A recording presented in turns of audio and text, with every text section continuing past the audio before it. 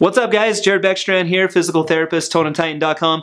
Today we're talking about 3 ab exercises that are a waste of your time. They work the same muscle, the same way, and there are better things that you can be doing with your time. There are more efficient ways to work your core. I'm going to share those with you also, coming at you right now.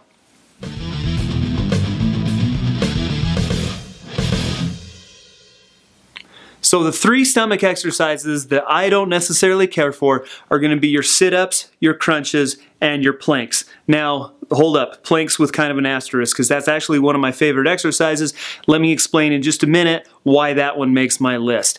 Now, in order to understand why those aren't necessarily my favorite, let me give you a little bit of an anatomy lesson. You've got 4 muscles that make up what we would call our abs, or our abdominal wall. You've got one that comes right down the front. It's called your rectus abdominis. It goes from the bottom of your ribs to the top of your pelvis. It's responsible for trunk flexion, meaning it folds us forward in this way. You've got 2 muscles on your sides, your internal and your external obliques. Those muscles come basically from your pelvis up into kind of where your rectus attaches, and from your ribs down into, again, where your rectus attaches. Those are responsible for rotation, and also a side bend motion are the motions that are going to utilize those muscles. Finally, we've got the deepest one. It's called your transverse abdominis. It actually goes from your lower back, wraps around, and it connects right into the front. That one, we concentrate on that one a lot in physical therapy. That's a great one that's actually going to add stability to your lumbar spine, to your lower back. Okay, now that being said, we've got those 4 muscles, and each one of them does a little bit different motion. Sit-ups and crunches and planks work only one of those muscles in a very specific motion. You think about it, everything is basically in just one plane of motion coming this way. We're bringing our pelvis down, or excuse me, our chest up and kind of towards our pelvis, and then straight back down. Again, we're working just that one rectus layer without a whole lot of variation to it. Now, the wonderful thing about our trunk and our core is that it's just incredibly dynamic. You think about all the motion that you're capable of. Not only do we go forward, we go backwards, we can go side to side, and then we can also incorporate this rotation motion. If you're not doing some sort of strengthening that incorporates all of those planes of movement, you're kind of missing the boat on your core exercises. Stop doing so many sit-ups, stop doing so many crunches, stop just holding a static plank. Let's see how we can enhance those things. Let's see how we can make them better by adding some different planes of motion to it. We'll do that right now. So first of all, let's talk about sit-ups. Laying on your back with your knees bent, your feet can be anchored underneath something. Hands are either up behind your head or crossed over your chest, and then you're bringing your chest up towards your knees, and then you're slowly returning back down to that starting position. Again, the focus here is on what we would call trunk flexion. It's just bringing your chest towards your knees and then returning it back down. One plane of movement, very unidirectional, unidimensional. Let's see how we can make it a little bit better. The exercise that I like to do that is going to be a bicycle crunch. Lay down on your back with your hands behind your head and your knees bent. Now what you're going to do is extend your legs out. I don't want your feet touching the ground. And you're going to bring your right elbow into your left knee, and then your left elbow into your right knee, and then you're going to repeat that process. Right elbow to left knee, left elbow to right knee, until we do about 10 touches on each side.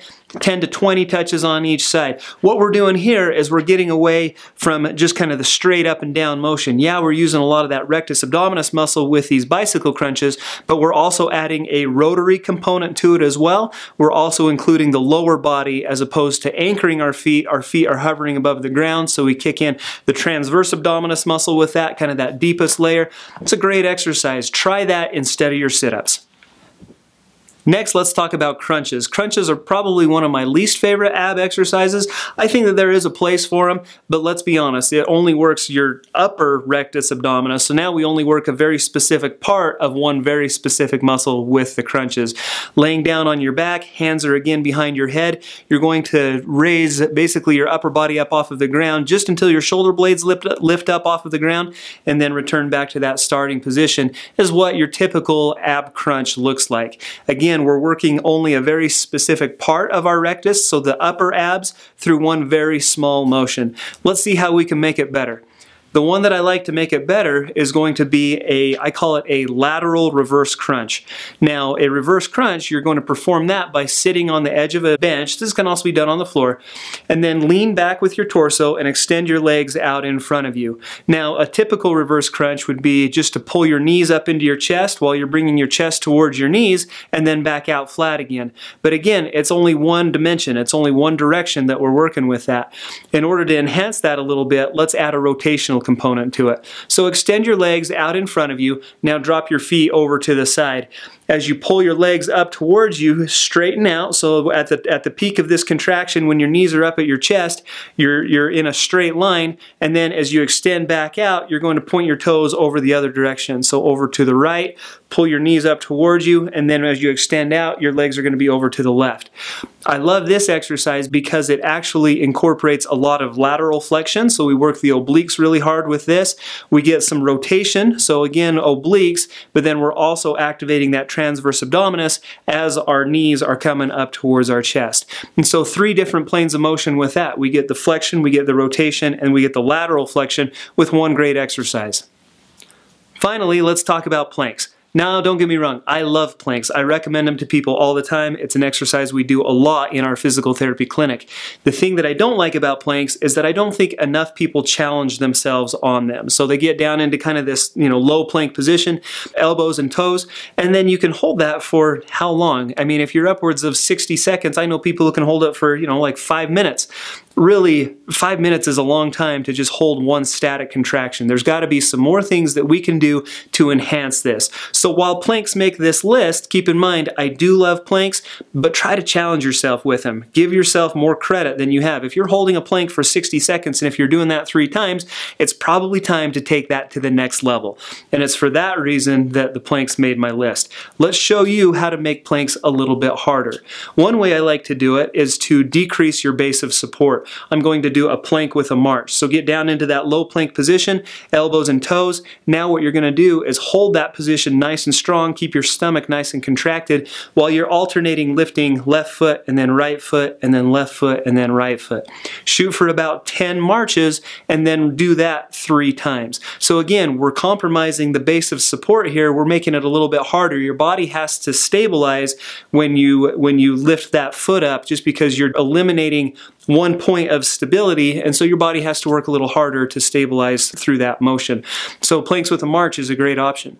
The other thing that I love would be a 2-point plank. And so to take that plank with a march even one step further, now as you lift one leg up, you're actually going to extend the opposite arm out over your head. So lift your left foot up, extend your right arm out, lift your right foot up, extend your left arm out.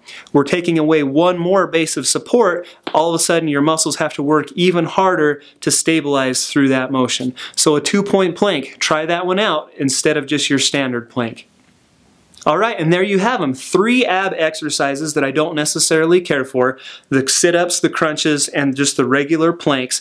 Again, what they do is they work one muscle through one very specific motion. In order to have a strong core, in order to have that nice 6-pack look, that nice toned, chiseled abs, it's important that we incorporate all of these muscles and that we do it through many different motions. Think 3-dimensionally, and I promise your ab game and your core strength is really going to take off.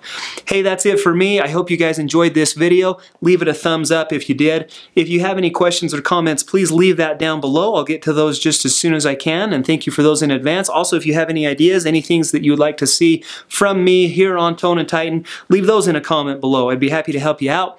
Also, a great chance to subscribe to Tone and Tighten if you haven't done so already. That's it for me. Thanks so much for watching. We'll see you next time right here on Tone and Tighten.